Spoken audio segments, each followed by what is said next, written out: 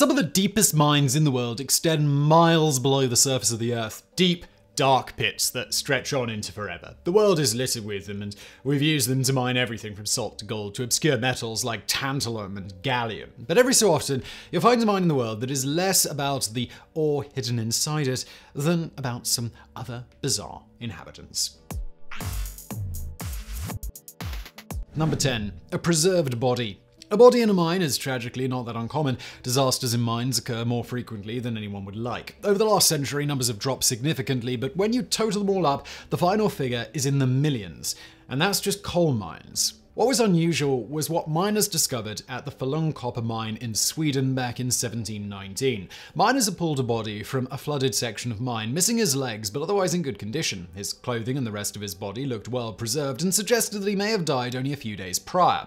This was unusual because that section of the mine had not been used in years. When the body was put on display publicly in the hopes of someone identifying the man, a woman came forward. Her name was Margaret Olsdotter, and she said the man was her fiancé. He had gone missing 42 years earlier. As the body began to dry out, it also began to petrify. It became hard like wood. This was because he had been preserved in water full of vitriol, also known as copper sulfate. As it started to evaporate, the body began to decay. Weirdly enough, they kept the man on display for 30 more years. He was later buried in a church. During renovations, he was discovered again, and they permanently buried him in a cemetery. Number 9. A data archive. Once mining operations are done, a mine is a big empty space with not a lot of purposes. Some places store toxic materials in them, but others are storing more useful things. As it happens, a mine is a perfect environment for preserving just about anything. Temperature and humidity are ideal for storing something like a data archive. GitHub has archived over 21 terabytes of data from their servers, open source software they want to preserve for future generations, and they have taken all this data to a mine in the Arctic. In July 2020, they stored everything in the Archive Code Vault in Norway. Now the data lives in a retrofitted storage container in a decommissioned coal mine. If all goes according to plan, the coded material should stay safe and sound for at least 1,000 years. Number 8. A wild, toxic dog.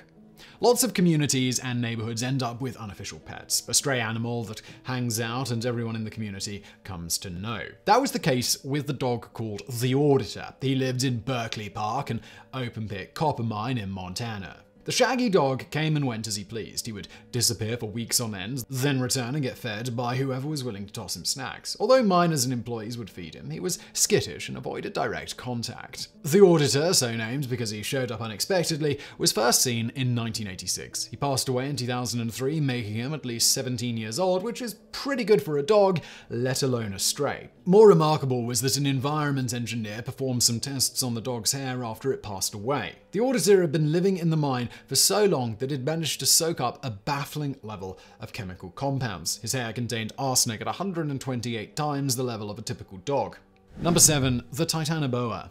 The largest snake in the world is the green anaconda. Although a reticulated python may be longer, the anaconda is far heavier. It can weigh over 1/4 of a ton and reach 30 feet in length. The idea of an anaconda devouring a human is not far-fetched, though reports of this ever happening are extremely rare. For many people, it is the ultimate nightmare animal. But it could be worse. In a coal mine in Colombia, the fossil of a snake was discovered that blows any anaconda on Earth today out of the water. The snake, dubbed the Titanoboa, reached a length of 40 feet. And while that length is dramatic, it's not too hard to believe compared to some current pythons and anacondas. But it's the mass of the snake that makes it remarkable. Titanoboa would have weighed over 2,000 pounds, 1 full ton of snake. That's about the weight of a black rhino or a moose. At its thickest part, the back of the Titanoboa would have been the same height as a full-grown man's waist. At this size, there was likely no prey too large for it back when it slithered through swamps around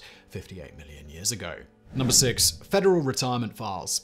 When it comes time to retire, most people probably expect a nice, smooth transition. If you work for a big company, the HR department probably has paperwork to file, things to process for retirement benefits and other relevant info to categorize you as someone not working there any longer. The federal government more or less does this as well, except they don't have any of this on a computer. It's all in a mine. Iron Mountain in Boyers, Pennsylvania is an old limestone mine about 630 feet underground. About 600 people work here at the Office of Personnel Management facility, where every single paper record for every retiring federal employee is stored. Truckloads of paperwork are delivered every single day to the mine. About 7,000 federal employees retire every single month. The government employs about 3 million people, so the number isn't that drastic. And despite the 600 employees at this facility, they run a massive backlog with thousands of retirements to process. It's just too much work for them. The reason the whole facility is in a mine is because they have so much paperwork to store. Yes, it would be more efficient to do this electronically, but so far that has not been done. In fact, all the work they do on computer gets printed out and filed away too. Congress has pointed out how inefficient this process is as far back as 1981, but fixing inefficiency seems about as inefficient as everything else. Number 5. 2 billion-year-old water.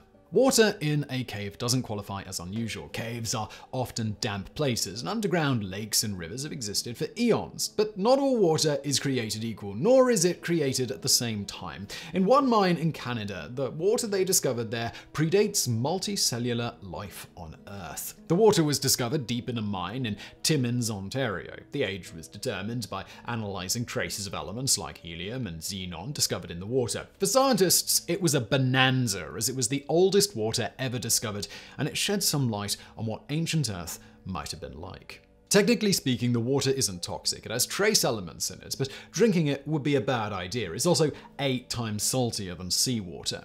Number 4. A bike trail.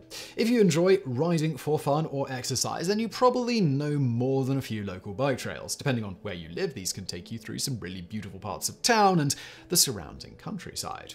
If you head to the lead and zinc mines in Medzica, a town in Slovenia, you'll find arguably the most unique bike trail in the world. The Black Hole Trail is about 10 kilometers long and descends into the earth 150 meters over 5 different levels. The mine itself was abandoned over 25 years ago until someone got the bright idea to bring it to life again as a trail. It's a challenging enduro trail for serious riders, and you can't navigate it without a guide. Like any mine, there are a lot of twists and turns that could be dangerous if you don't know what you're doing.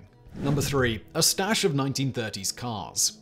In 2016, a Belgian teacher was roaming through a mine in a French quarry, as one does. When he was down there, he stumbled upon tunnels and tunnels of old European cars dating back to the 1930s. These cars were showing their age, but they had all clearly been parked there on purpose at some point nearly 100 years ago.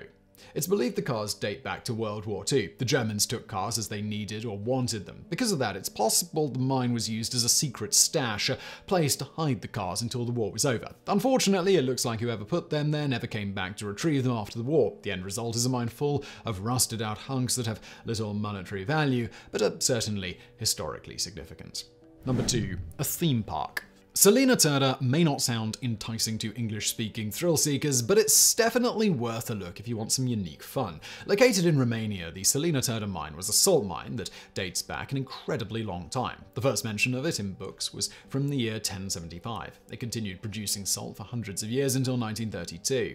During the Second World War, the mine saw use as a bomb shelter before being shut down yet again. In the 1990s, after some extensive and expensive renovations, the mine was reopened to the public. Not just a halotherapy spa, which means salt therapy, it's also a subterranean amusement park. The facility features mini-golf, bowling, a Ferris wheel, an underground lake, and billiards, among other things. It's located 120 meters down, and you can choose to take the elevator or try the stairs. Number 1. World's largest freshwater dive resort. The Bonterra lead mine was carved into the rock under the town of Bonterra, Missouri over the course of 100 years. When the mine finally shut down in 1962, the company in charge shut the power off, and that included shutting down water pumps. Soon enough, water began to fill in the mine, but it wasn't just a little bit of water by any means. The current owners bought the abandoned mine in the 1970s, and by that time, the 3 lowest levels of the mine were totally underwater. That was roughly 88 miles of tunnels. The surface has 17 miles of navigable shoreline, making it the world's largest underground freshwater lake. Over 500,000 watts of lighting have been installed to